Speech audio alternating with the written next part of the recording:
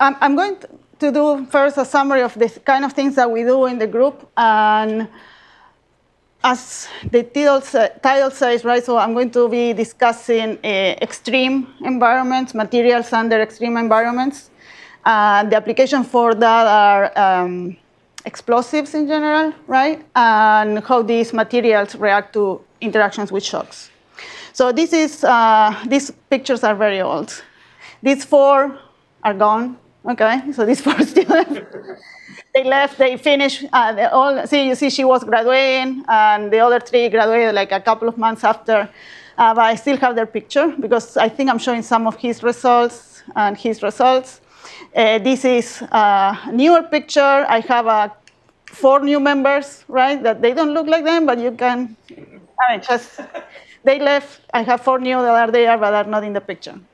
So, so what we do in my group, let's see. Okay, the videos are going to start popping up and running, so let's try to be focused maybe here for a while. So we have a lot of research, right, on dislocation dynamics. So I work a lot with Abby and Irene. This is one of our, it's one of the simulations in our paper. And we use phase field models. This is a nanocrystalline nickel. And the blue dots are grain boundaries, and the yellow regions are stacking faults, right? So what we do is we included the stacking fault energy to simulate not perfect dislocations, but partial dislocations. Here is the evolution of these partial dislocations under shear stress in this polycrystalline nickel. Lately, this is kind of a work that we did many years, some years ago. And now what we are focusing more on is on alloys and high entropy alloys. I don't have a picture here, but this is a super alloy. It's nickel based, and then you have some particles, right? So it can be magnesium, cobalt. So there are depends. I don't know which one in particular is this. So what you do now is you have this dislocation, right, that you see here. You see the 2 lines, which is the leading and the trailing partial, and it's interacting with 2 precipitates. And these 2 precipitates have a different stacking fault energy than the nickel, right? And that's why you see that the dislocations appear, right? And then they get stuck in the precipitate. In some cases, they will seep through the precipitate and leave a stacking fault behind. We also have simulations in which we use different variants, as you see here, right? So these are different orientations of these variants. Sticking with metals, right? So we also have a lot of simulations and interest in recrystallization.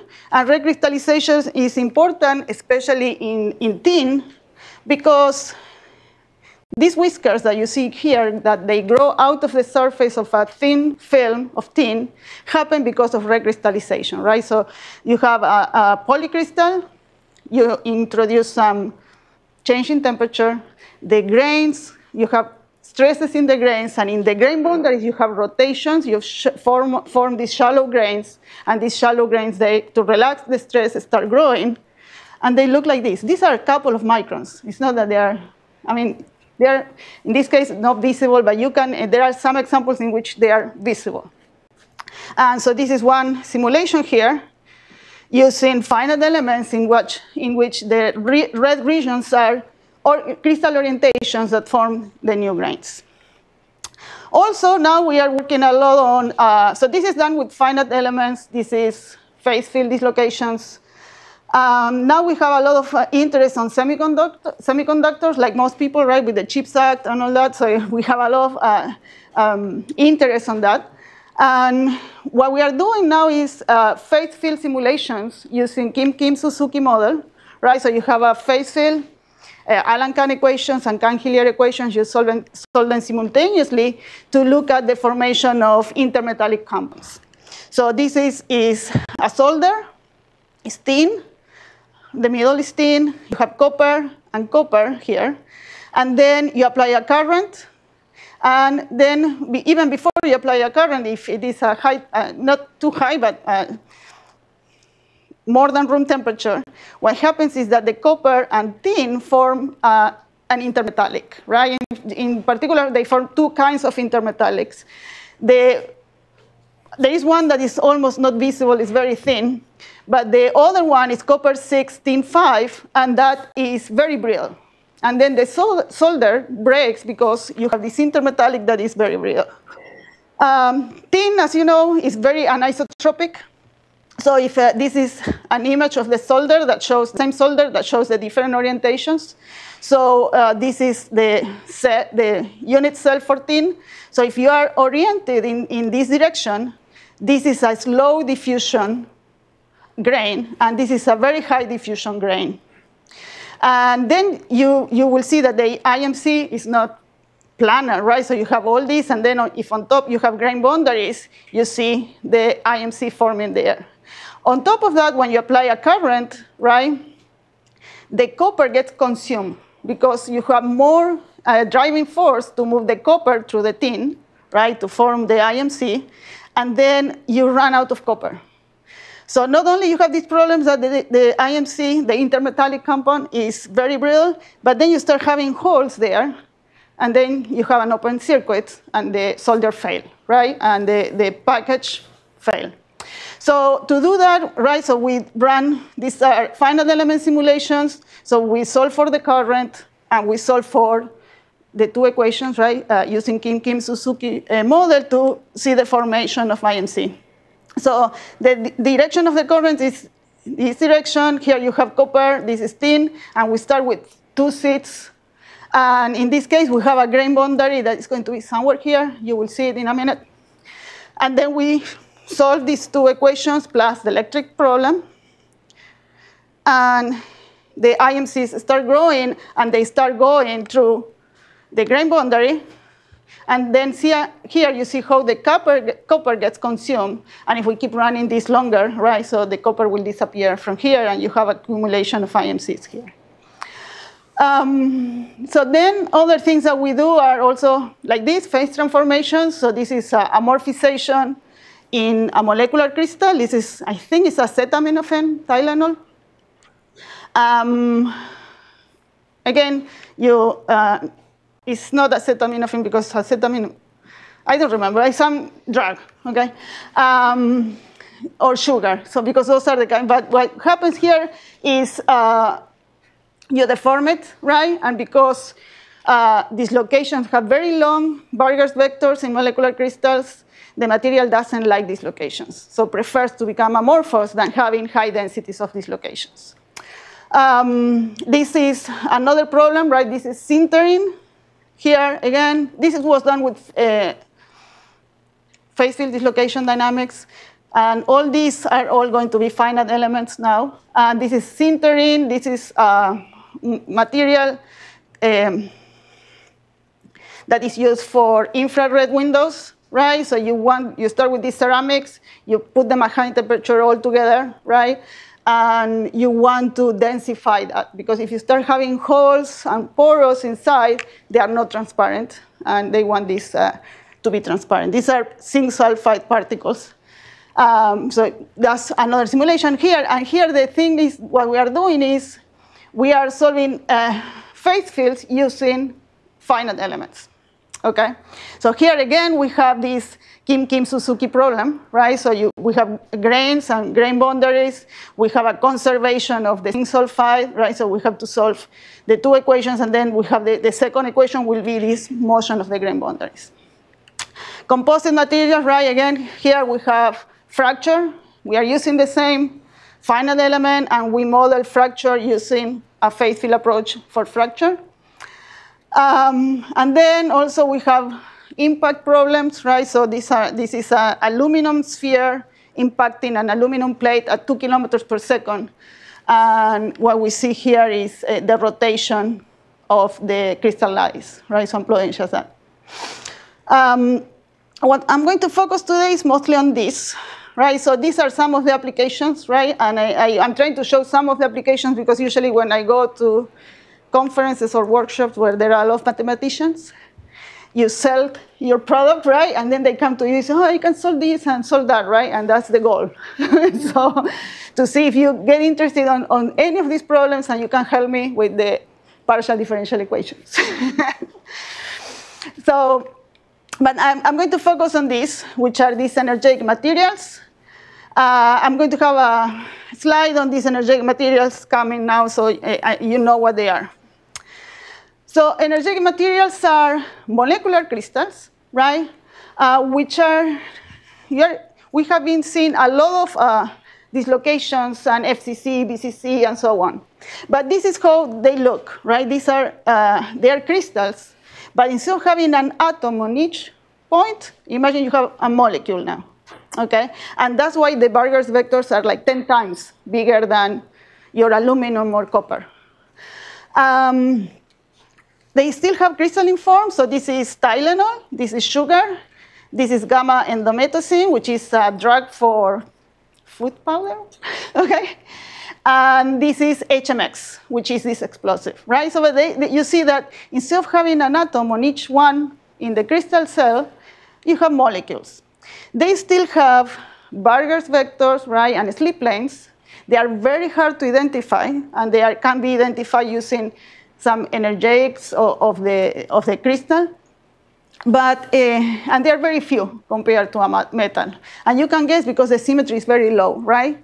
And the other thing is that these slip planes are not planes. The molecules kind of like they have to jump like this, right? Because, or they rotate.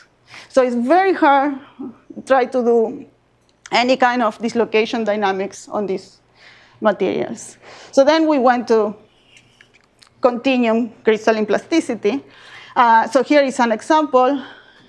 This is what you see here is a dislocation, but instead of your usual dislocation in which you have only the atoms, you have all these molecules, right? And this is how it looks, a dislocation in HMX, okay? So these materials have plasticity, very limited plasticity, and they are very real, as I say. And even when you fabricate them, you put all these particles here, which are the molecular crystals, and they are attached to each other with a polymer, right? So 95% are the HMX particles, and the 5% is just the polymer. The polymer is just to keep them together, basically. They are very real, and here we have an experiment that we ran. Yeah, this is Chen's group, Wayne Chen's group at Purdue, and this is an X-ray experiment. They have the material with a very few particles, see, but it's the same material, but with lower density of particles to be able to see them better. And when you impact this at 100 meters per second, you see how they crash, and you see a lot of fracture, okay? If most of the impact simulations that are done in this kind of materials in HMX, right, for example, or in any explosive are higher velocities. 100 meters per second is on the low side.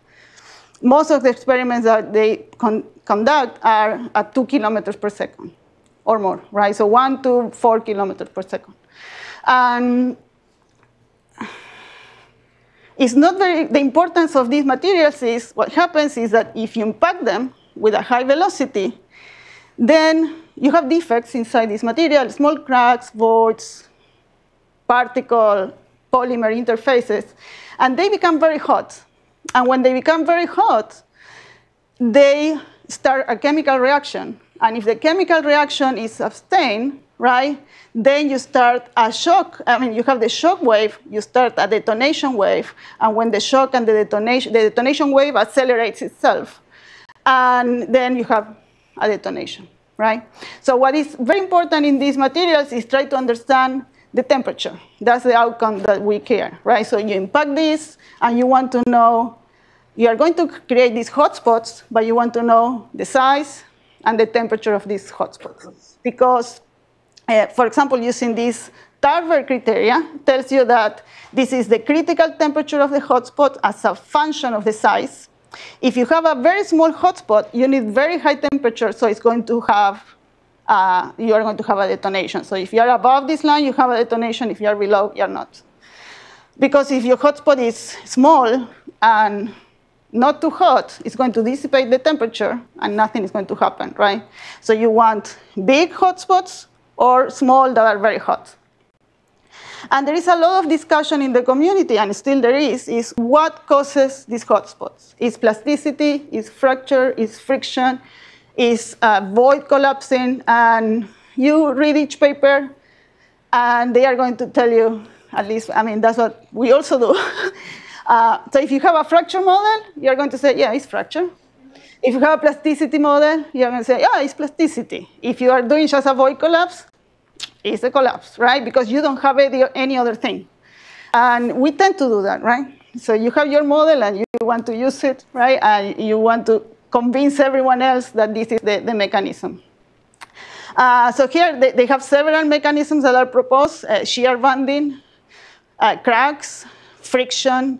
This represents this void collapse and recompression. And this is one simulation, an MD simulation of void collapse. So if you go to the molecular dynamics community, they are going to tell you is the impact of this surface of the void on the other side, and also plasticity, because they don't do fracture, right? They don't have any fracture there. So this is 80 nanometers, so there is no way that a crack is going to nucleate and start at these scales. So what we are trying to do in this project was try to put fracture, plasticity, collapse of voids, and then run simulations under different conditions and see which one of the mechanisms are the most important. One of the problems that we have is that when you go to identify the mechanisms, these voids, for example, in this simulation, they are very small because we were trying to compare to MD. But you can go from a few hundreds of nanometers to maybe 2, 5, 10 microns. But then the problem is that the detonation, right, if you want to simulate the whole detonation, it happens in 5 millimeters. So there is no way that you can actually resolve the voids, right, and do the full-scale simulation with particles, polymer, right? So you have to start coming up with surrogate models. And these surrogate models, right, then they are included in these detonation simulations, shock simulations, and then you may or may not have this detonation. So I'm going to go over all these examples later. I want to show you just this one. So this is at 100 meters per second. I'm not sure, but I think that's the range. But it's below 100 meters per second, so for sure. This was done at 400 meters per second. You have a particle, and then you see that it just crashes, and then the camera didn't work anymore. So it's you have a lot of temperature, right? And then you see the particle is here. You see these two parallel lines are the particle, and the rest is a polymer. And it's very hard to tell from the experiment, right? So if you have plasticity, fracture, for sure, you have fracture. OK. So what we have been using is this code that is called Moose, who is out of Idaho National Lab. But the last time I checked their website, now they also mention Los Alamos, and they mention other labs. So I think maybe they're starting to have some collaborations with other labs. But it was out of there, and it's a very nice code because it's finite elements, but it's a code that is finite elements prepared to do multiphysics using phase fields, okay, which is what we were looking for. So what we added in the code, some things were there. We have to modify it for our material. It was fracture mechanics. Fracture was already there. We have to change the model, right, because it was there for metal, so we have to change it to this HMX.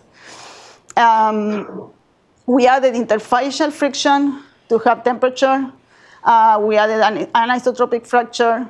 Plasticity was there, but it was for, again, metals, so we have to put our slip planes for HMX. And then we solve also thermal transport to get the hotspots. Another thing that you need to change is this thing that is called equation of state, which is materials at these impact velocities don't behave like hooks, a Hooke's material anymore, so we cannot use the typical stress strain behavior. So as you compress them, they are nonlinear because you do it very fast, and you do it at very high pressures. So it's not linear, so you have to include an equation of state that relates pressure and volume. Okay? The shear part, we still use typical crystal plasticity, but for the pressure, we have another equation, and then chemical reactions to see the detonation.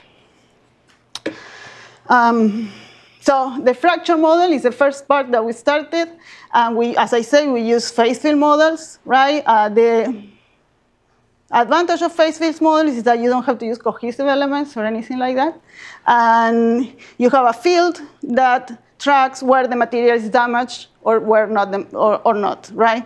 So in our case, if you have this picture here, right? So this is the typical cohesive element, I would say, representation of a crack. And if you represent this with a phase field, it looks like this. It's not, in 2D, it's not a line anymore. It's a surface, right? It's all this. So when this material, this phase field actually is 1, we say it's damaged, and when it is 0, it's undamaged, or the other way. It depends how you define it, right? And so this term here represents the Griffith energy, right? So basically, with this term, you represent the energy that you need to open a crack, and this term here penalizes the thickness of the crack in the phase field model. We use Griffith criteria because it's a brittle material, right? As you can see here from the experiment. So here you have this material, right? But with larger dimensions, and the impact is with a ball, and you see all the cracks going radially, which gives you an indication that it's a brittle material. We did some simulations with PMMA, right, to see that we were doing the things correctly, right? And we see bifurcation. And in this case, so these are at different opening velocities. So we see bifurcation. This crack, for example, it starts bifurcating, but then doesn't have enough energy. And it goes, again, into one crack. And it has to do with this Rayleigh criteria, right? So if you reach this velocity, you cannot go above this velocity, so the crack needs to open. And then the velocity goes down. And in this case, you are in this regime, which is this one, right, where the velocity is going up and down because it's opens and closes, opens and closes. So now we have this fracture model, and we go and we compare this with some experiments. Again, here you have this experiment, which is one particle here, and we compress it at 10 meters per second. So this is slower. And you see how the cracks appear and start propagating inside the particle. Then we have other one. So this is what we call poor quality surface, because this particle is bought in bulk, right, and has what they consider very poor quality. This one is a higher quality particle, same material, but they say that the surface looks much better in this particle. And it has to do with this one, not having any cracks interfacing the surface of the particle. And this one doesn't break, right? So this one breaks, this one doesn't. So we ran simulations using the same particle, and what we did is we consider this one to be poor particle, and we put a few cracks initially, right, in the surface. Then we compress it, and we see how the cracks advance. And here we have initial cracks, but they are all inside the particle. No crack in the interface. And under the same conditions, in this case, the cracks do not grow, and the particle doesn't break. And this is done, so the particle is HMX, and the polymer is HTPB, and this one is Silgar, and the same particle HMX, and we see, in this case, it breaks even faster than before. And we have more cracks and also the lamination. And in this case, it's again, the quality of the particle is what changes. And when we deform it up to there, now under this, with these metrics, now we have cracks. And this is basically what they see in the experiment, right? If they change the metrics, you can have or not have cracks, and also when you change the quality of the surface of the particle. Yeah? Oh. Is there a reason for why the phase field, once the crack tips move horizontally, why the phase field moves vertically? Yeah, so the reason is that the fracture, these materials, we are not sure, but we assume that these materials break in tension. Okay, so when you compress it, it has the forms in this direction, and the cracks propagate in this direction. Yeah, but why is the crack kind of advancing and eating up into the banks, the surfaces of the crack? It looks like it goes vertically as well. I'm not sure what you're... So in which one? This one? Yeah. You have a shock coming in and back, and the cracks, what is the same thing that they see in the experiments, the cracks just propagate like this, horizontally. And in the experiment, the thing is they crash it that much that then rotates, right? But you see, after a while, it also, see, it moves into the vertical direction. It eats up the material. Right? Yeah, it has to do with some initial random cracks that we put, right, inside the particle. It's not the phase field itself that, because I know phase field has this issue for dynamic problems. It kind of continues to eat up, to basically get damage into the surfaces of the crack. But that's okay. Okay, yeah, I don't know. So, but yeah. So then what we are interested in temperature, right? So the way we included the temperature now is in this simplified geometry, right? You have a crack here, and then we apply shear, right, and compression. And we say that the temperature, the source of temperature for a crack is just friction. So it's this term that you have here. And this term tells you have a friction coefficient, then you have the traction, normal traction to the crack, and then the relative velocities between the two surfaces. And you can get all this out of the phase field, right? So that traction, from the finite element simulations, and the relative velocity you can get from information from the phase field. So we included that. So this is, again, the same problem in which you have two surfaces and also a gradient of temperature that we put, and it's solving the mechanical problem, sharing this, and at the same time solving for the temperature, and you see the increase in temperature in the region where you have a crack, right, due to friction. And these are some comparisons for times and analytical solutions just to have some peace of mind and making sure that the implementation was right. So then we try to mimic this problem, right? This problem, as I say, is a polymer, a particle, and polymer, and the impact from this side. And what we did is just half of the particle. And then what we do in these particles, we put very few initial cracks or more, and different lengths and different distributions. And what we see is that when we impact, right, the maximum temperature and most of the damage happens on the face that is where the shock impacts, okay? So this is the phase field, right? So we are plotting just the phase field here so we can see the cracks, how they start and they propagate. We see a lot of cracks propagate in this interface, and that generates higher temperatures, as I say, always in the phase that is where the shock is incoming. And then after we did these simulations, we were very happy because then this group in University of Illinois, Dana Lott group, found that doing the experiments, when they shock these HMX particles inside a polymer, they see that the hot interface is where the shock is coming, right? And they can do very fast measurements of temperature, which is I didn't know, but it's very hard to measure. So there are very, very few experiments that can really look and resolve temperature fields in very short, these are nanoseconds, okay, in very short periods of time. After that, we did shocks in polycrystals. So now we have these particles of HMX inside a polymer. And we look at distributions, right? So we do it at different velocities. We also look at different distributions of initial cracks in the particles, right? In this case, it's the same distribution, but just different velocities. And we see that the temperature, clearly, it gets hotter, right? We have more temperature when the impact velocity is higher. And then here we compare this with these Tarver plots, and we say if you impact at 50 meters per second, you're not going to have a detonation because all your distributions of temperature as a function of size of these hotspots are below the Tarver plot. And in this case, we see some cases in which you may have a detonation, right? Because you have some hotspots that are at very high temperature, right? And all this, all we are putting here is just friction due to the cracks opening and sliding.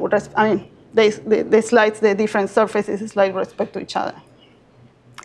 Then we went and we added plasticity. So we have this model. I mean, it's the typical Azaros model right from the 80s, I think. It's rate dependent and it's a viscoplastic model. And it's the same equations I think the Jaime showed before. And then we have hardening, hardening and cross slip, right? And I didn't, the reference is not there, but this is, we didn't, they use a different plasticity model, but the model was already calibrated with experiments from the work of Austin in Lawrence Livermore National Lab. For some reason, the reference got erased, but they already identify all the slip systems that you have here, right? The Vargas vectors, and those are the hardening coefficients that go here. So this is how the single crystal, I mean, not the single crystal, but a cell, right? A unit cell, several unit cells actually of HMX look like. This is another view, and as you can say, right, so it's orthorhombic. So here, these are the angles between the Lie vectors. So this is the A, C, and B south of plane. And these are just some simulations to check a single crystal. And here we have stress, and then the slip activities in all the slip systems that are 10. And as I mentioned, right, so here are the lattice parameters. And you can see, right, they are very long compared to what we are used to in metals. And you have the angles here also, right? So it's 102 degrees and not 90 like we are used in metals. So we used we implemented our plasticity model using their calibration. Here is the reference, Barton and Austin. Then the problem is that it's very hard, as I say, to calibrate the temperature because they cannot measure the temperature in real time, right, in experiments. And so what we did is we compared our simulations to MD simulations, and that was our calibration because they have information on temperature, plasticity, and pressure, right? And so we did these plots. The MDs are the symbols, and our simulations are the circles in red with the line just to help you guide your eyes. So this is typically what you look at, which is the shock velocity as a function of the impact velocity that follows this equation, right, that you have here. This is an output of the code, right? Something that I didn't measure, I mentioned, but maybe I'll mention it later. No, it's here, is that we use this equation of state. Sorry about the size, but this equation of state gives you the pressure as a function of the relative deformation, V naught over the volume, right? So if you have a Hooke's law, this will be linear.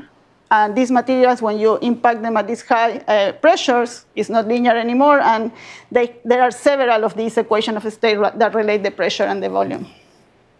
And then here, to get the temperature as a function of the impact velocity, what we did was to calibrate these parameters that tell you how much of the plastic dissipation gets converted into a heat.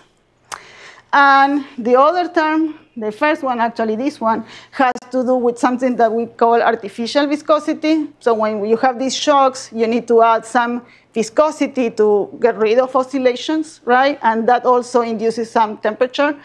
There is discussion if this is physical or not, but we have that term, so we have to calibrate this coefficient and tell how much of that dissipation goes into temperature, and then how much of the plasticity goes also into temperature.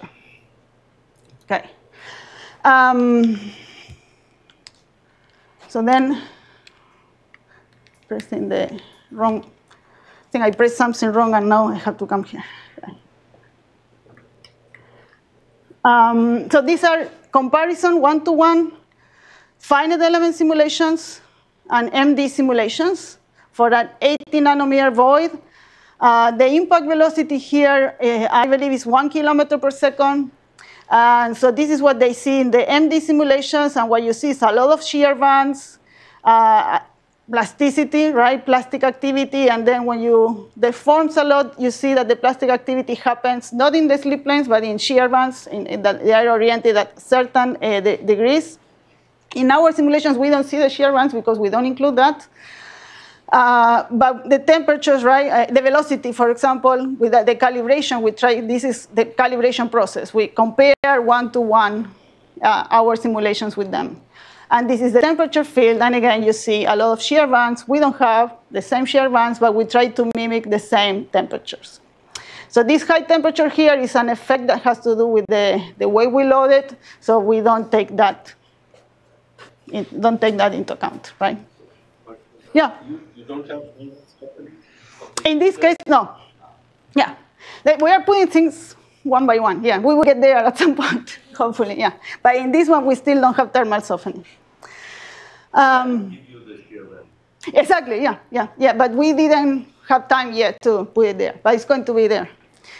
But that, I mean, that's a very good question. So then,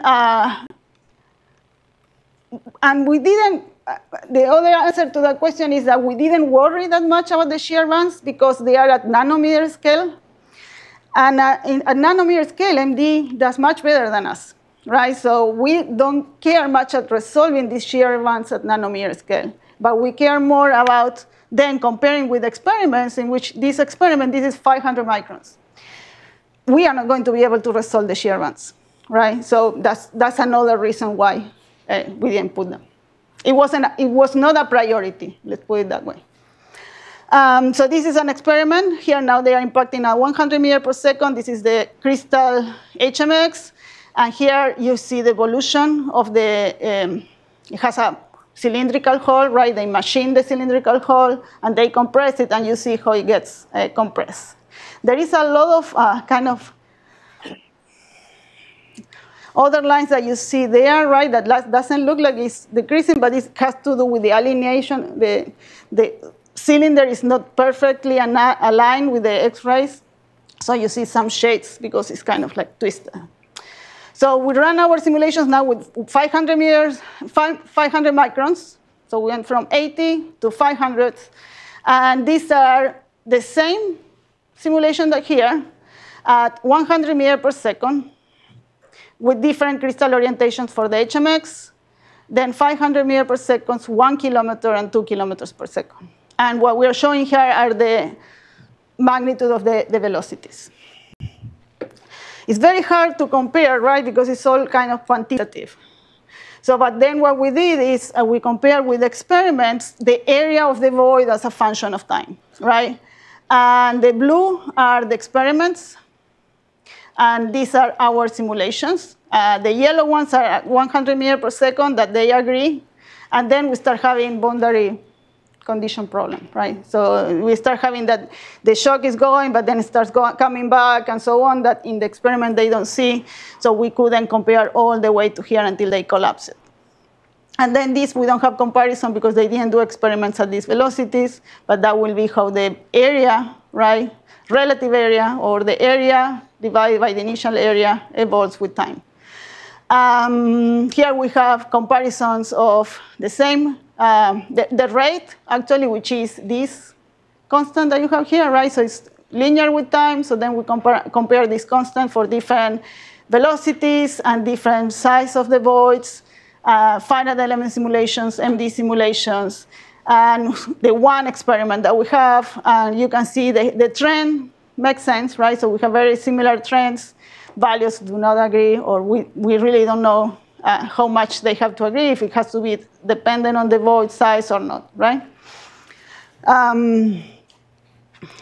Just to get something more quantitative. And here also we look into, for example, phonon drag limit, right? So this is a very high strain rates. So we look at the effect of the phonon drag and how the phonon drag will affect the deformation and also the temperature distribution. Unfortunately, we don't have anything to compare with, right? Because we don't have experiments with these length scales and with temperature measurement. But there are so many parameters, right, that you have into this model. It's not just the sleep systems, the rate, a lot. There are many, many other parameters, and we compare, we play around a little bit with them to understand what's going on. So now that we have plasticity and fracture, we look at these experiments. These are from Zhao. I think he's in Los Alamos, right? No, you don't know? OK. But he's in one of the national labs. Sorry, I don't remember. But these are very nice experiments because they grab one HMX single crystal and they impact the single crystal in the 110 direction, right? The 110 is out of the screen. And then they orient it in a different direction, and you see the impact at the same velocity, and you see the difference. In this case, you see a lot of cracks going in this direction. In these ones, they get a lot of damage, right? And the material becomes burned. So then we did our simulations. They already ran. The videos already went by. So let me go back again. So the first simulation we did is isotropic fracture. It's in 3 dimensions and includes fracture and plasticity. And then we put the orientation of the, we included the orientation in the fracture, right? And the orientation dependence in the fracture model, the planes that are weaker, the word, I cannot find the word now. But there are certain planes that are weaker, right? And you know that cracks, cleavage plane, yes, thank you. That's the word. And so we included that in the simulations, and we see that when it is oriented in the 110 direction, we have these cracks, and they are oriented in the same direction that here. But when you orient it in the 010 direction, we see a hole going through the whole sample, and this has to do with interaction between plasticity. So in this case, you have more plasticity, so your crack is smaller. In the other case, you have less plasticity, so your crack is bigger, right? So it's kind of this discussion. Is plasticity or is fracture? Is both, and one affects the other one, OK? So then with this, we went to model what they call a class 3 polycrystal HMX, in which you have, it's like a pellet that you compress all together. The thing we like about this is that there is no polymer, just the HMX. The polymer is not very nice when you have very little, right? So the elements get deformed, and it's very hard to deal with that. So we compare with that, and it's called class 3 because the grain size are around 100 microns or more. And what they see in their experiments is that all the regions, right, that are where you have these cracks, in principle, those are the ones that they get hot, right? So we came up with our simulation, with our grain structure, and we have this simulation of a shock advancing in this crystal. And because every single grain is oriented in a different direction, they reach different temperatures just because they have different plastic deformation, right? So depending on the orientation of the grains, you're going to have more or less plastic deformation, which generates more or less heat. And then, so these are this is what we call random orientation. They are different orientations for the grains here. And we impact at 1 kilometer, 400 meters, and 100 meters per second. And you see different colors, but we don't see a lot of temperature, right? So the temperature goes a little bit. In this case, just 10 degrees up, 50. In this one, a lot more, 175 degrees up, right, compared to room temperature. And then if you run the same simulation with a single crystal oriented in this grain, so we choose this grain, and then we oriented a single crystal in the same direction that this grain was. And now, obviously, we have the same temperature everywhere. But then if you compare it, right, you're missing all these peaks in temperature, these extreme, they are not that extreme, but these peaks in temperature that may cause these hotspots. So when you simulate this, you don't care much about the average temperature. You care about these regions that are small or not, right? And they have very high temperature. So always you need to look at these kind of plots, the temperature and the size of the hotspot. And what we see that if you do a single crystal simulation, your average temperature, right, is here. So this is what you get. But when you start putting random orientations in the grains, you see all these that are smaller, right, but they are at very high temperature. So then to understand the discussion of fracture or not importance of fracture, we took the same microstructure, and now we did, we included a fracture, we included fracture, and then the cracks initiate in the grain boundaries, and we have now hotspots that are very hot, right, higher temperatures than before, so we reach 500 degrees now, impacting at 400 meters per second. And it's all happening in the grain boundaries, and it has to do with the friction of the grains with respect to each other. So if we have only plasticity, right, for the 400 meters per second, we were here at 350. And as you can see here, we are 100 degrees more. And this is just everything that is inside the grain, and these hotspots are all in the grain boundaries. So this, I guess, solves the discussion, right? Is fracture or is plasticity what is more important? In this range of velocities, we think it's fracture and friction. At higher impact velocities, it's not fracture or plasticity, it's this void collapse. So these are MD simulations, and they were done by a Strachan group at, I was going to say in Los Alamos, but no, at Purdue. And so what you see here is a horizontal crack.